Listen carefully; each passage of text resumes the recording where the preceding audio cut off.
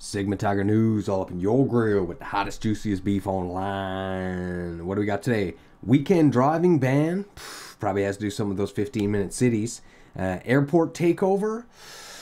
No grant for you. And a metal lunch.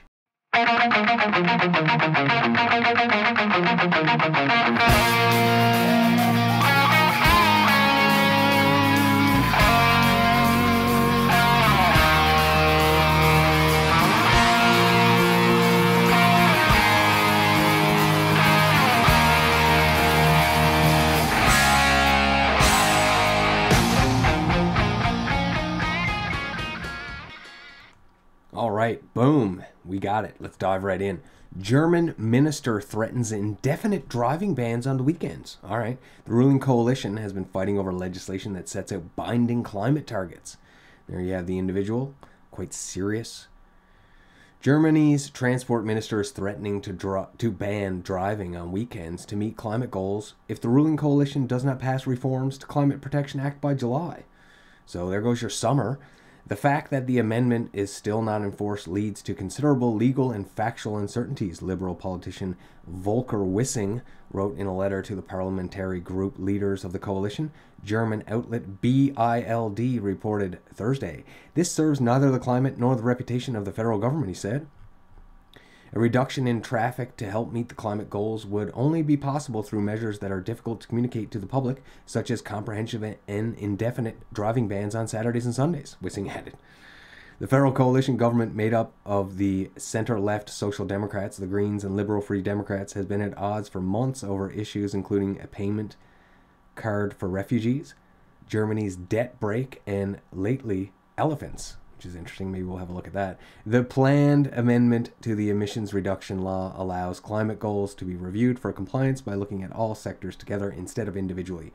If the overall target is missed by 2 years in a row, then the federal government is to decide in which sector and with which measures the permitted total amount of carbon dioxide emissions is to be achieved by 2030. So don't go ahead and buy a car because you can only drive it to work and back home and to the grocery store at selected scheduled times during the week. You'll receive your card in the mail. And if you miss your groceries that week, unfortunately, but we do offer a delivery service, which is about $100 per delivery. Don't worry about it. So yeah, Germany, see you later. Elephants trample on German coalition's fragile vibes. What's this all about? Trophy hunting imports. There you go. Okay, so they're arguing about that too, which is probably not a big deal. All right, so what's going on? If you've been watching Twitter or the news the past couple of days, there's all kind of protests going on everywhere. Canada, at ports, on bridges. And it's not the honkening all over again. It's a bunch of people that are pro-Palestinian and pro-Hamas and anti-Israel. And I get it, like war sucks, pick a side, but Hamas are terrorists, and it doesn't matter what Israel's doing to them. They started it. So Israel's making sure it doesn't happen again. And that's the way I see it. Like, sure, it's bad, it's terrible, it's awful, but they literally walked into the country and killed a bunch of people, took a bunch of hostages, still holding them, and everyone's upset that that Israel is trying to bomb them and eliminate them.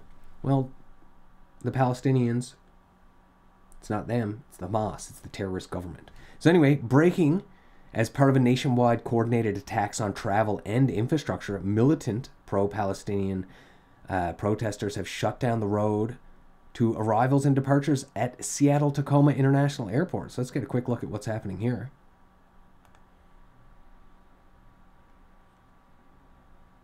So you have a group of people on their bicycles, some cars just blocking the traffic, and they're waving the Palestinian flag. And then you have all of the travelers who are like, what the my plane's leaving in an hour. Stupid. So they're obviously like all super upset. There's lots of birds flying and they don't have wings. So what else is going on here? Just scrolling down, here's another image of the people walking.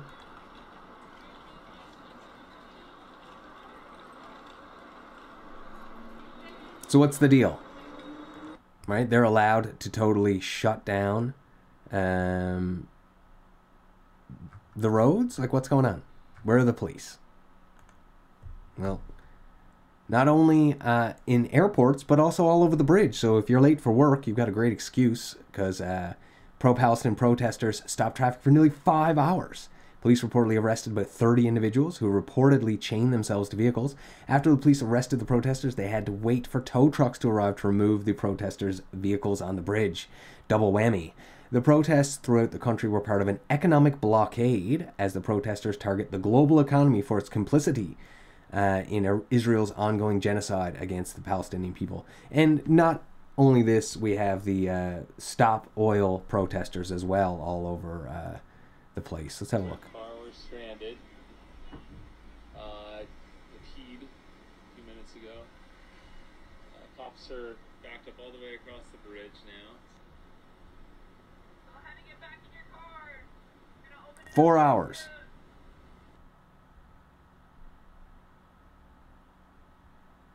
Literally, a handful of people.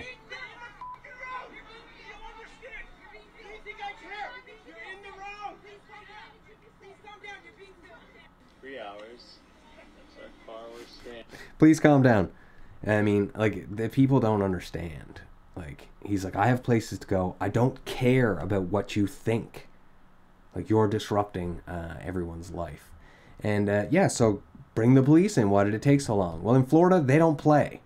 Okay, here we go. In Florida, we drag these people out on the road and arrest them. Absolutely, you should.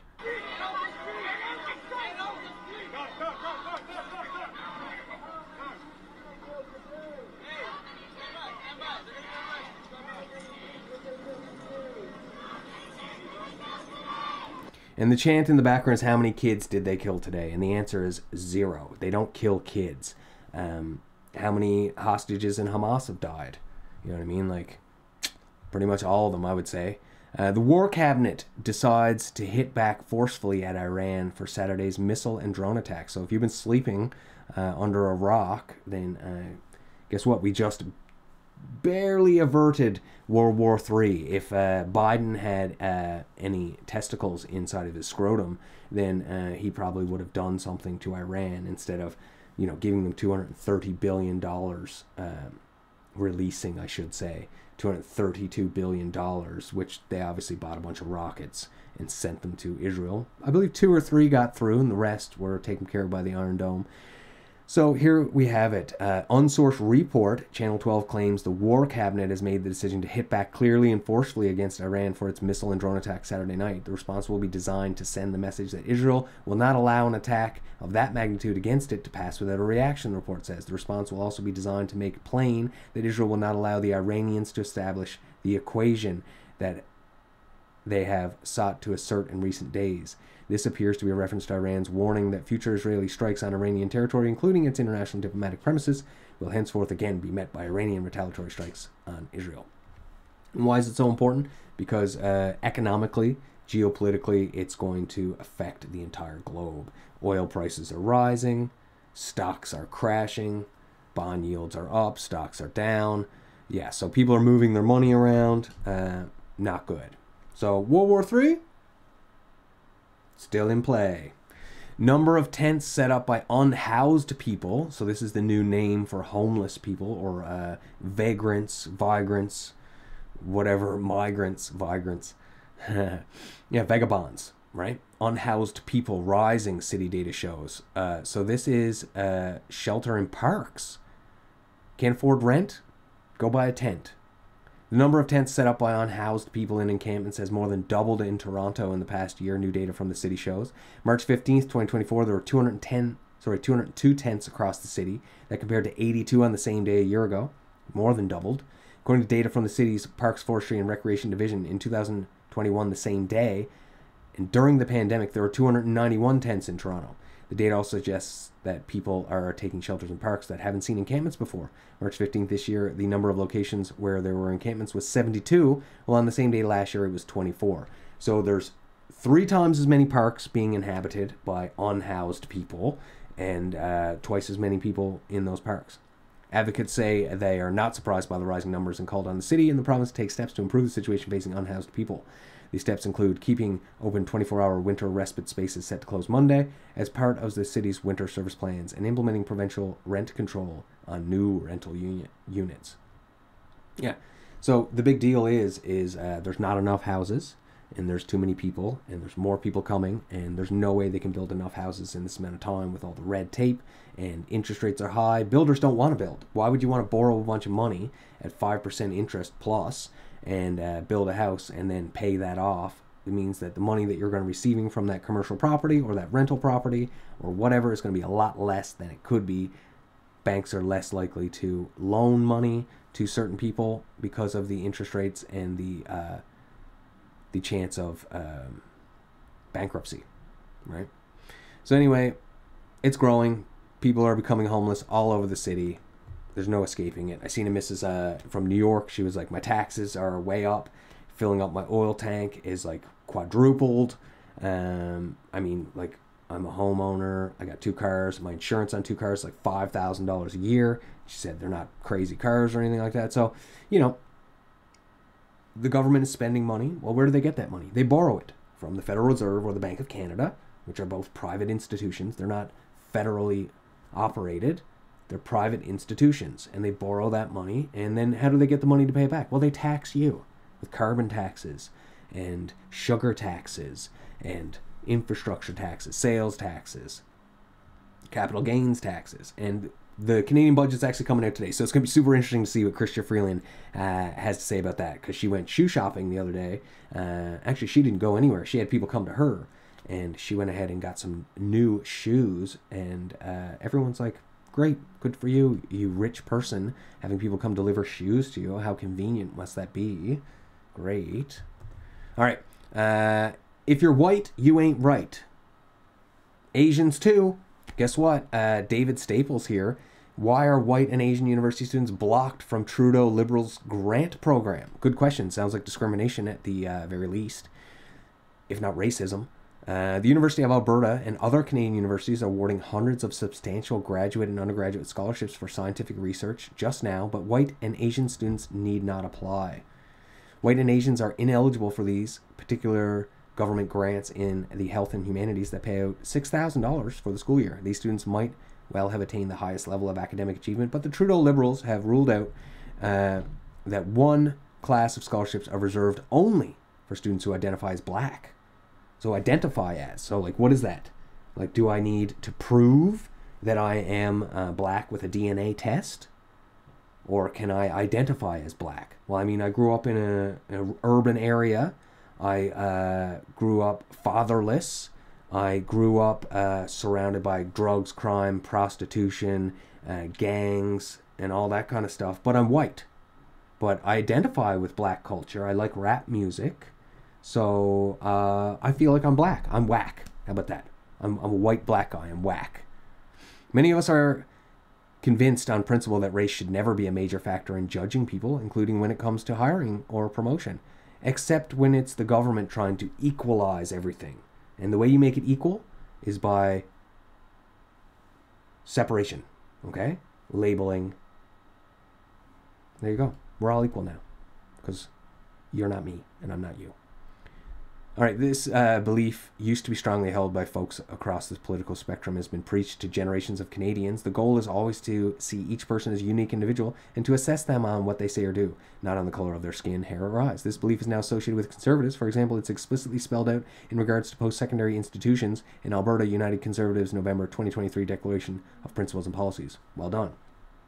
UCP says, along with guaranteeing freedom of speech and freedom of association at our universities, the Alberta government should ban post-secondary institutions from the use of race as a factor in any admissions program or procedure. They should ensure post-secondary institutions shall be places of free thought and learning of employable skills by eliminating all diversity, equity, and inclusion offices. Please. University and colleges are not places for indoctrination of identity politics, reverse racism, or radicalization. Yeah, and that's the deal. Basically, DEI is the new conformity. So if you don't conform, then you're out. You're not included. So how can it be inclusive if you're literally separating people based off of that? Why is the new funding important? These new funds will help address the disproportionate underfunding of black scholars at all stages of their careers. The support for black scholars will help strengthen efforts to break down barriers and address inequities. In turn, this will contribute to making Canada's research culture more equitable, diverse, and inclusive, to augmenting Canada's innovation potential. But you're going to be taking a pool of people and giving them an opportunity where they not necessarily are academically there. So what you're doing is creating an unlevel playing field. You're taking people who are academically inferior and avoiding people who are academically superior. So you're not going to have the best outcome. There was what was it? I can't remember if it was in Chicago. We covered the story like last week. Anyway, they're going to stop reporting drug-addicted babies now because it disproportionately affects black people. So crack babies are gone. Check out the episode. They don't exist anymore because we don't report it. Just like crime. You can't have crime statistics if people are getting let out all the time and not being arraigned, let alone charged, convicted, tried. Anyway, there it is.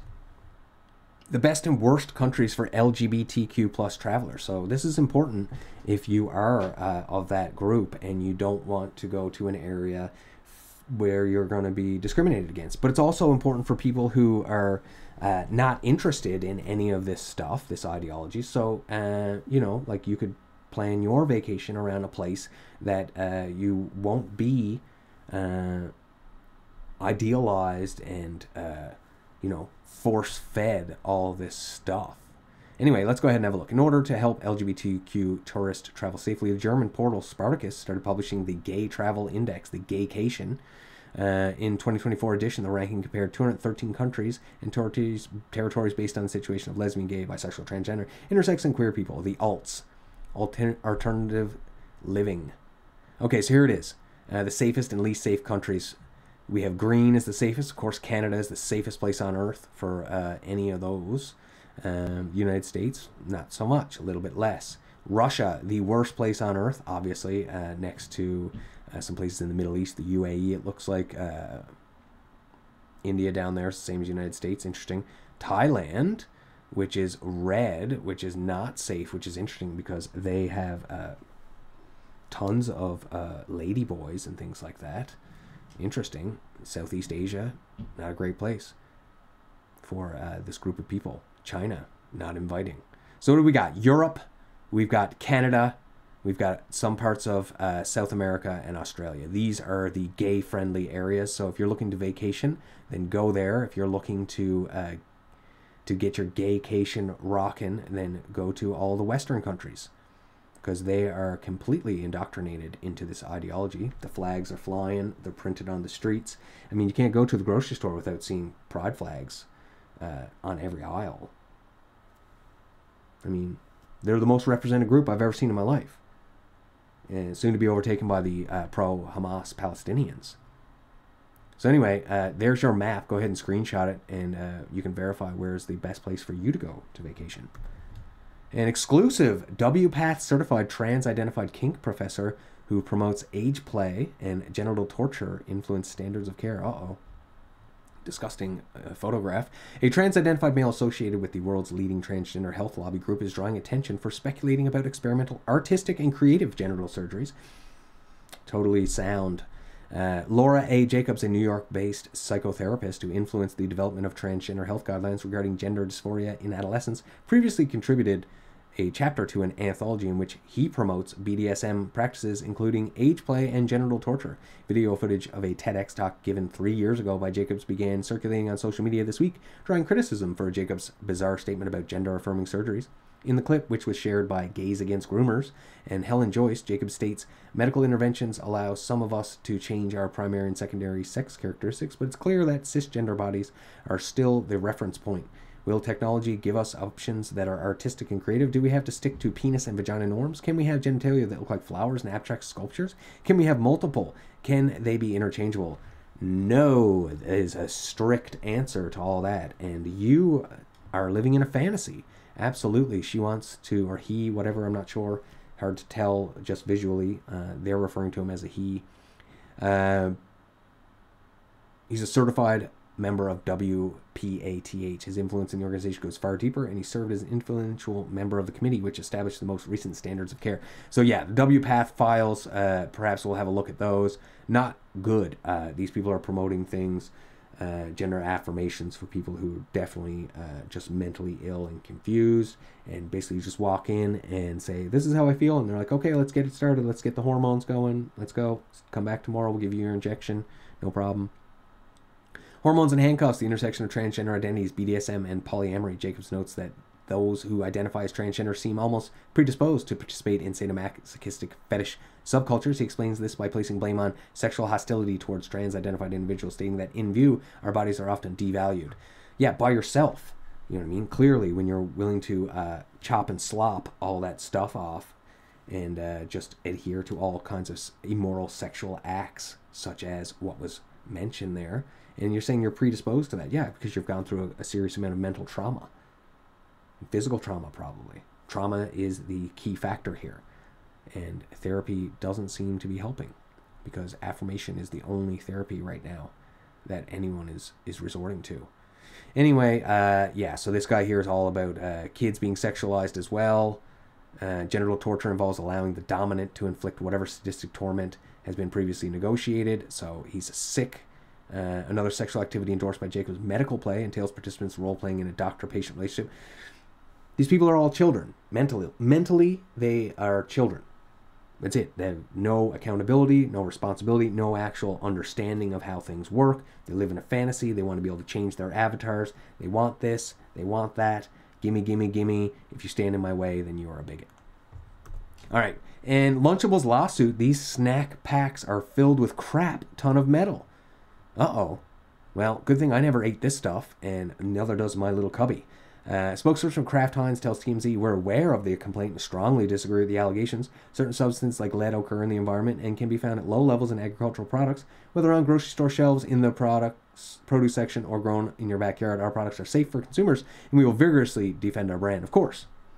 That's what the lawyer told them to say. They're facing class action lawsuits, claims their Lunchables are basically a scrapyard for metals that end up in the mouths of kids everywhere. In the docs obtained by TMZ, Laura Laspiza accuses Kraft of misleading consumers with false advertising about the prepackaged meal kits. She claims they failed to mention the kits contain harmful levels of lead, cadmium, and phthalates, a group of chemicals typically used to make plastic more durable. Ew.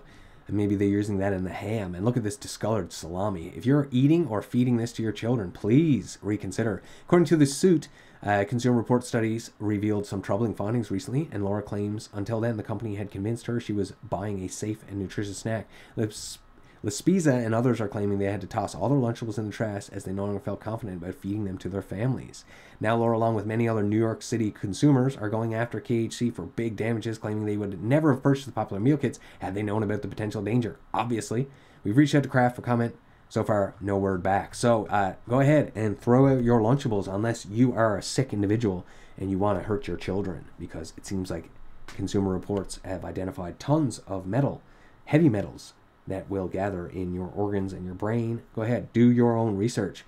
Sigma Tiger will reveal his beautiful face at 10,000 likes, 10,000 subs. We're over 100, and likes were around 500 right now. So let's go ahead, like and subscribe, and let's see what's going on here. What do you think I look like? Long hair, short hair, beard, mustache? We already know about the blueberries. Sigma Tiger, signing out.